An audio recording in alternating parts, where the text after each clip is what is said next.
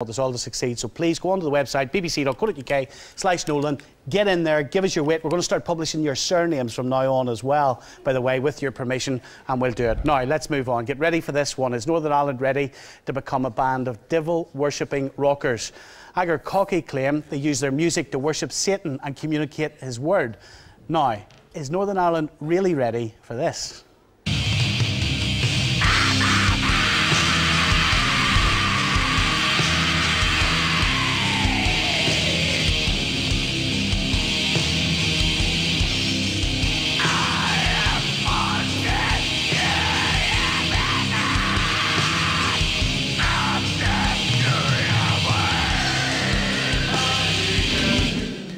They're on their way to Belfast this weekend, and they join us now live from Nottingham, where they've been performing tonight. Also in the studio, Aaron Boyd from Youth for Christ and the Christian missionary Brian Ishworth. Give them a round of applause, ladies and gentlemen.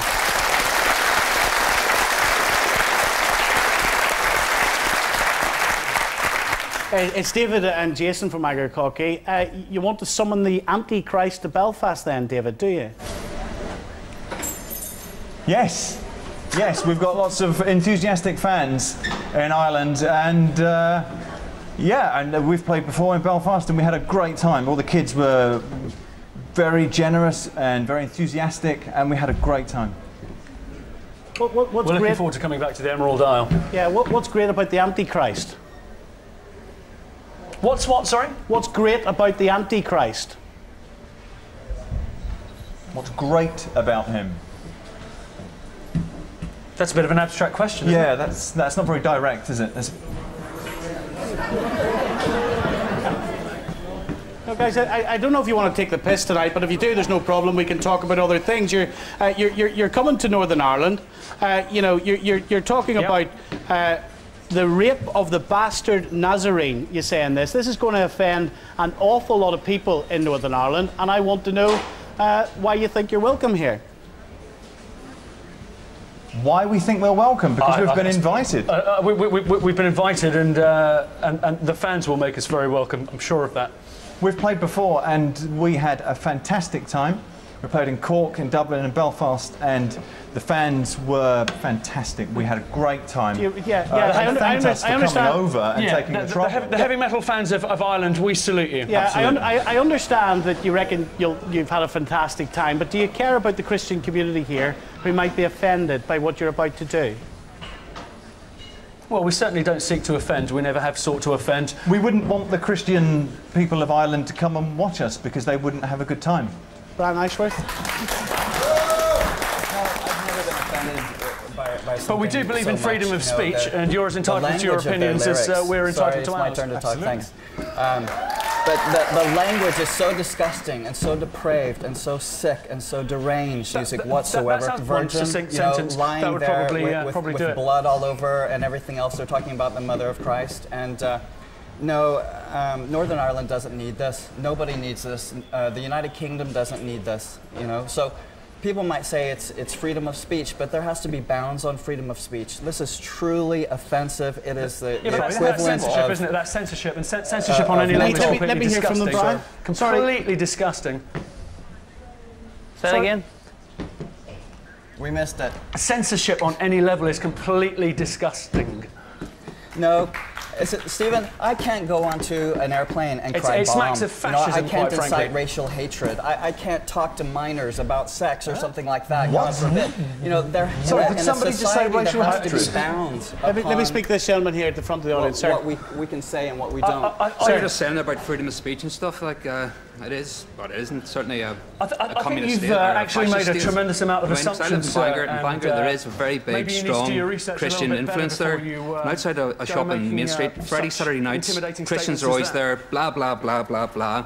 I've got my beliefs in various things, and I've asked them, how about my point of view? Where do you come from this? I know they say nothing. Didn't have a comeback for me. I got moved on by the police. Saying you can't say that here, not down here. Celebrating Satan. Yeah, absolutely. Well, everybody celebrates God and Christ and Buddha. Okay, and can I just throw out that I actually think this is not just an issue of the church versus Satanism. To me, this is Satanism as a whole. If you align yourself with the ideology, promotes certain things. And Stephen, I actually have here the 11 rules of the satanic rules on earth. just chuck a few of them out. When walking in open territory, bother no one. If he bothers you, ask him to stop. If he does not, destroy him. This is by the guy who wrote the Satanic Bible, okay? Satan represents kindness to those who deserve it instead of love wasted on ingrates, okay? So what I want to say is that this isn't to do with the church versus Satanism. This is to do with Northern Ireland people. This is to do with the Battered Wives Institute versus Satanism. This is to do with an ideology that promotes... Hold on a minute, this is nothing to do with battered wives. No, it is, because it affects all aspects of society. Let him talk to you. Go ahead. Yeah, you want to talk to us? A tragic one, frankly. Yeah, what would you like to say? Well, you know, firstly, you've made the assumption that we happen to blindly follow the teachings of Dr. Anton Szandor LaVey. And I think that... that says enough, really. Organised Satanism is just... It's as bad as any other monotheistic religion. So what do you teach? What is your message? We don't support what that. Is the message that you individualism, through freedom your music, of speech. through your band? We are honest, law-abiding, tax-paying citizens of England. Yeah, but what's your message? What do you say? What do you say to young people? You don't have a right to offend people in the Christian community.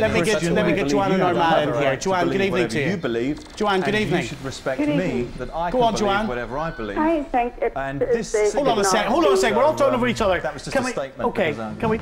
Thank you, Joanne. Go on, Joanne. I think the ban should not come to Northern Ireland at all.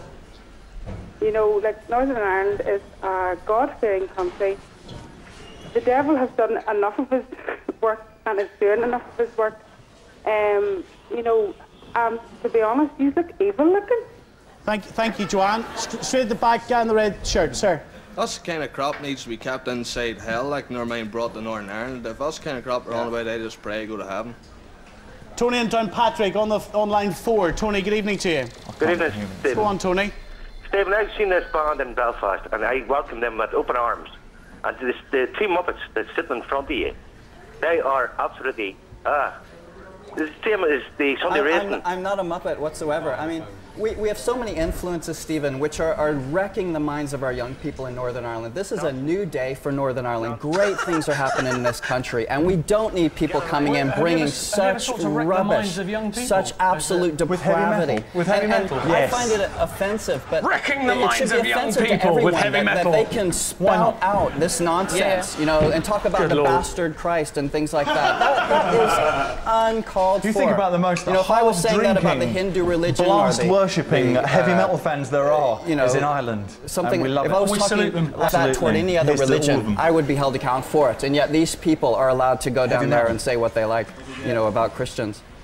So, I mean, I want to say Christ, okay? They're promoting bring on the Antichrist. I'm talking about Christ himself. Christ, you know, brings love and joy and peace and light and goodness. Why are you laughing at him? Sorry, Akercocke, why are you laughing at this man? Do you not respect him? Why are we laughing? Yeah. But, well, you know, quite frankly, we've never ever sought to be anti-Christian in any sense. And if you've done your research and read, former interviews from the past 10 years of our career, you would realise that we are absolutely not anti-Christian. Okay, well, we'll soon find out when you come. That despite the failings of the dogma that you follow. Yeah, I want to speak to you. The Christian faith has also brought some great art into the world. I want to say that you can have very quickly. I just want to tell you that one morning when you wake up and you find yourself lying in your own vomit, okay, I want you to remember me and invite the Lord Jesus Christ into your heart. So have you done that? He will cleanse you from the filth that you're walking in. Okay? God loves you. All right, we're going to return to this in a second if we can get time. I want to bring you the text result just as we're wrapping up the programme tonight. Before we go, earlier on we asked you should the Hooded Gunman game be banned. You've been texting us all night. Let's just have a look at the result with each other. We'll see it on the screen here. There it is. 51% of you saying yes, it should be banned. 49% of you saying no. That's neck and neck. Thank you for text. Let's come back. There's a guy right at the very back here. Right at the very back, sir. Yeah, I just want to say, if you want to listen to the band, by all means do. You know, there's nothing stopping you. But if you don't want to listen to the band, just turn away, because I mean, look, religions are going to fly in the face of what you believe. Judaism flies in the face of Christianity. The Muslim beliefs fly in the face of Christianity. Just, if you want to hear it, turn away. These people are trying to put on a show that people want to hear. So, by all means, you should come here. Where's the line? Where do you draw the line between what is good for society and what is not? You, sir, are not one to tell me